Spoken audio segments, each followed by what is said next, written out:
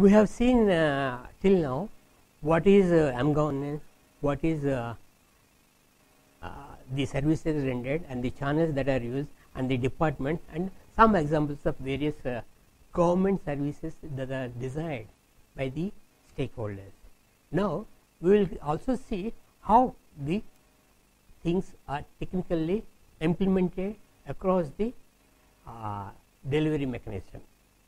The most important thing is the communication infrastructure.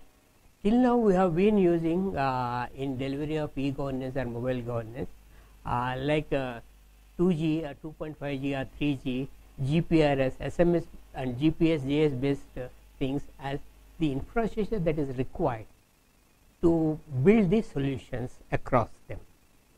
So also there are other things like LAN, WAN, RFID and IRDA, infrared data adapting, that is what it is, and TCP/IP, Bluetooth. These are the different communication infrastructure technology that can be used in building the solutions for the mobile computing part of it or mobile governance part of it. And what are the similarly some mobile databases which are based on ADO technologies, SQL Server C, CE, Pocket PC Access, mobile ODBC and many other MySQL are some of the mobile databases that can be adopted for storage, recording and other information that is required in implementing the solutions for mobile governance for the benefit of citizens and the stakeholders.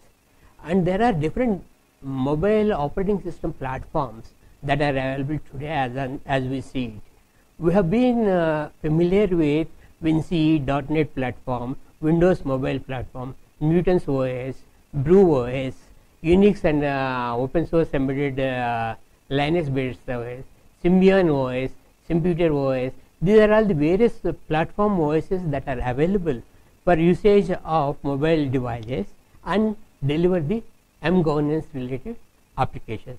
The recent technologies like iOS of Apple and Android of Google and Windows Mobile 8 platforms are more popular as smartphone based applications which have more power, more storage for database and more information access mechanisms based on the latest technologies of web based and mobile telecom based services that can be rendered.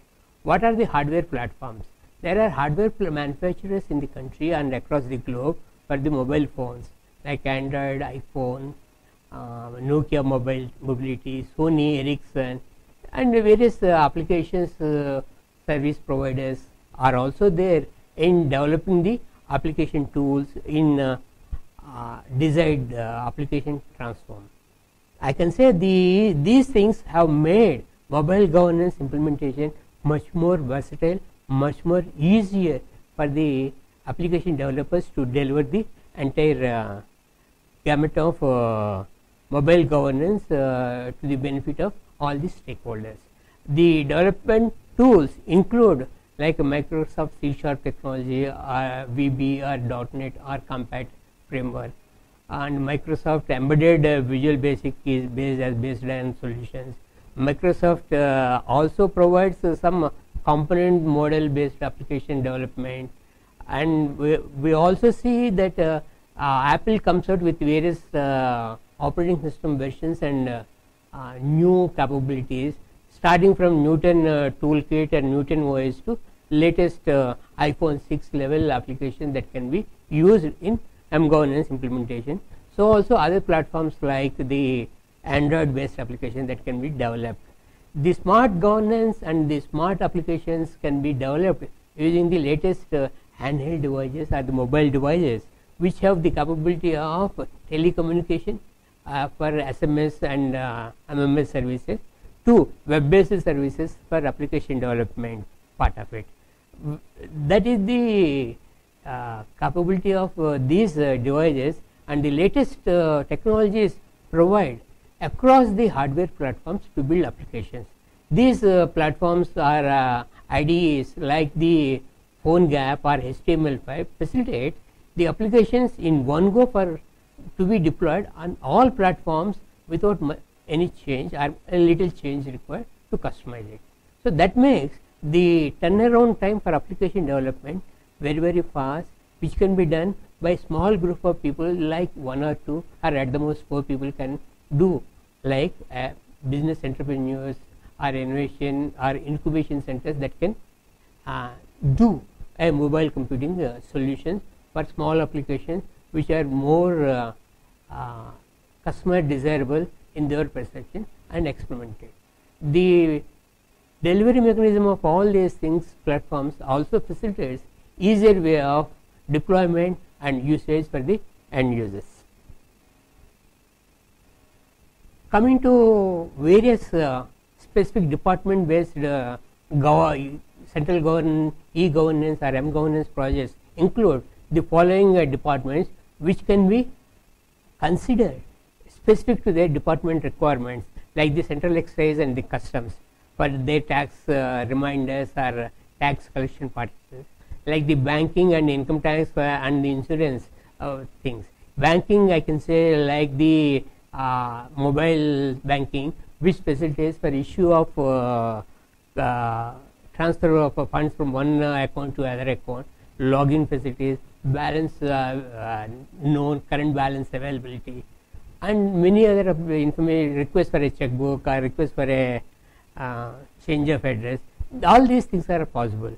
Income tax also facilitates through m-governance its customer base by giving different alerts and status of their tax returns and other things. Similarly, insurance, general insurance or life insurance or motor insurance, you can use these insurance mobility based solutions for spot generation of insurance coverage certificates, so on and so forth. Similarly, the biggest user of centralized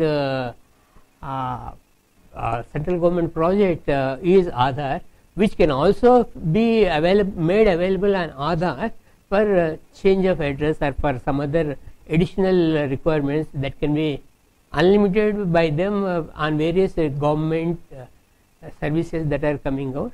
For example, linking of the Aadhaar card with your HP gas connection or other gas service providers. Pension is one of the department which facilitates the status of pension delivered through banks to the receivers part of it. MCA, which is a Ministry of Company Affairs, also has an opportunity to do m-governance and various business houses to interact, to give the file status of their applications and request for additional information and so on and so forth. National Citizens Database, which is nothing but more importantly the census, can also be used the mobile governance applications, like say the sample survey which can be done using the mobile governance, or the census which the government of India does directly using the mobile governance applications. And the passport and immigration is another department where we have the usage of m-governance, giving the applicants the status of their passport issue, where it is and what are the stages, police clearance received or not, and so on and so forth. And visa and arrival applications can also be considered for this m-governance part of it. Census, as I mentioned earlier, can also be considered at the central government, which is being done at once in 10 years for entire country, and sample survey being done on every half year basis across the country on miniature sample model for the census department for various price census or specific economic census, so on and so forth. There are other state government projects across the departments of state, which include agriculture, education, e-auction, commercial taxes, and e-district and healthcare, employment exchanges, land records. All these road and transport, or even the police, all these things will require sometime or the other the interaction between the government department or within the department to facilitate the m-governance effective and ensure effective services being rendered towards the implementation of M-governance. Each and every department can be considered by their department process and procedures, what way they can interact easily with this central government, with the stakeholders like citizens, business houses and so on and so forth, and ease and make the